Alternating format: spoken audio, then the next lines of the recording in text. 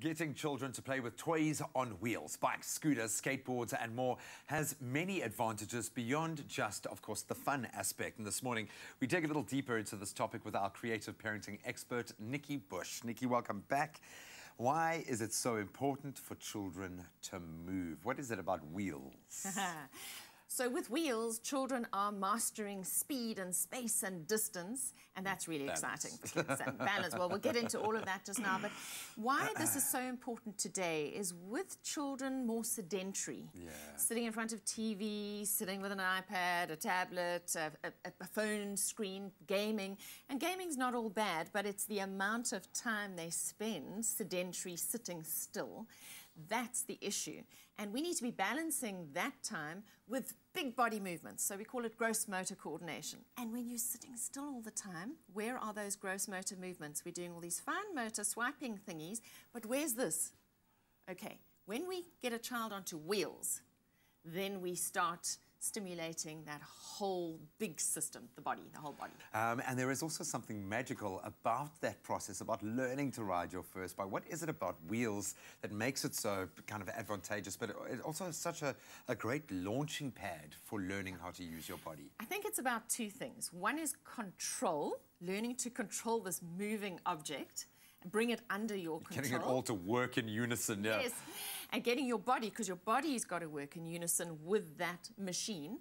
And then also the freedom that it gives children. Suddenly, they have access to more space. Because if you think about putting a child on a bike, a skateboard, rollerblades, they need space. It's very difficult to do that in a townhouse or a flat. They need to get out and about. We need to take them to parks.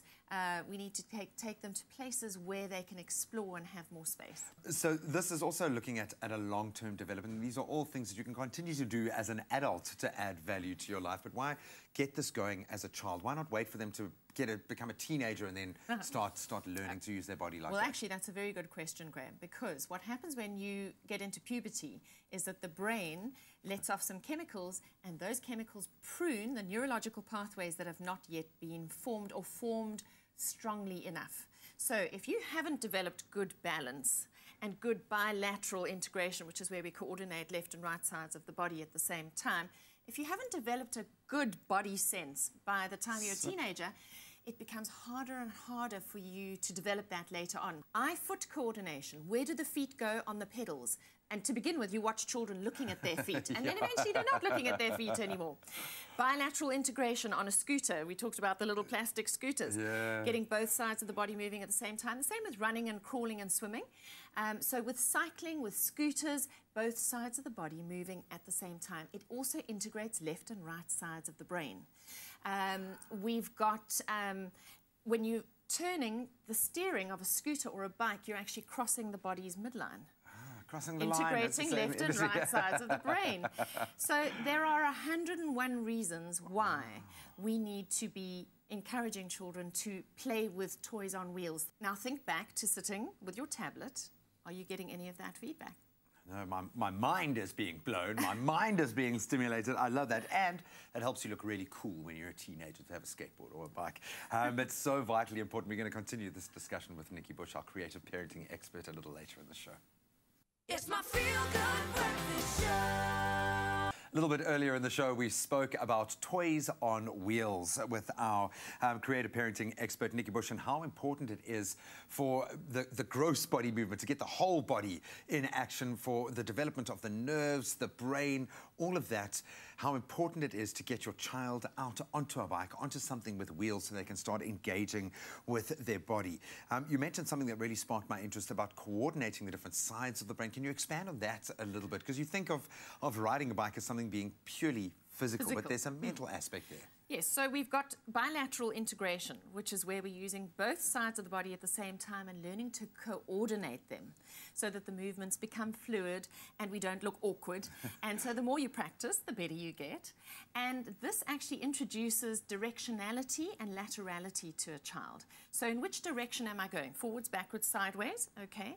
And then laterality is creating an awareness of the left and right side of the body, or left-handedness and right-handedness, or left foot, right foot. What's your dominance? And this has ramifications in the classroom for reading and writing. Because we read and we write from left to right. There's all sorts of things when you're doing drawings, top, bottom, left, right, and children need to learn that or they will have learning issues later on. I cannot wait to teach my little boy how to ride a bike because it's something that we'll be able to do together. There is an opportunity to bond for the entire family to have fun like this. Absolutely, and there are families who build toys on wheels into their brand.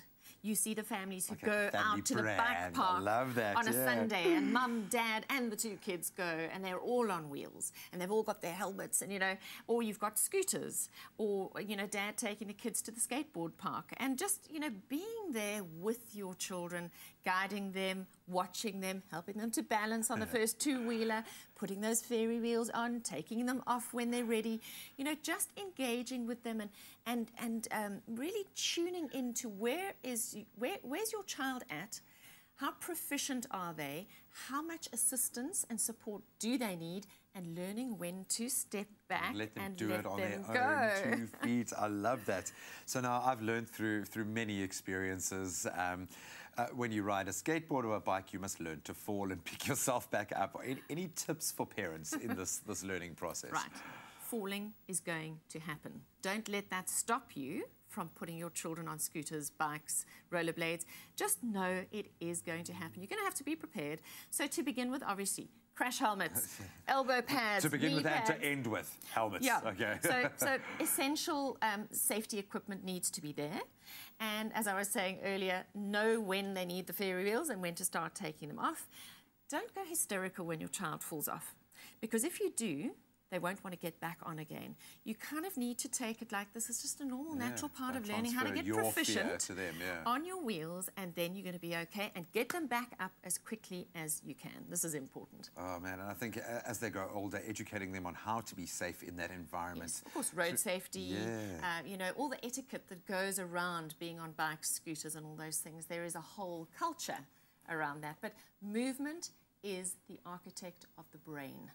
Just parents need to remember that the gross motor movements underpin the fine motor movements like reading, writing, all those things. So any child who goes into therapy gets taken back to gross motor, not to fine motor. They do the big stuff first, then they go back into the fine motor stuff. I think there's some parents out there thinking, I need to go back to my gross motor movements and start improving myself. But what a way to add layers to your life, to your child's life, to your family's brand. I absolutely love that.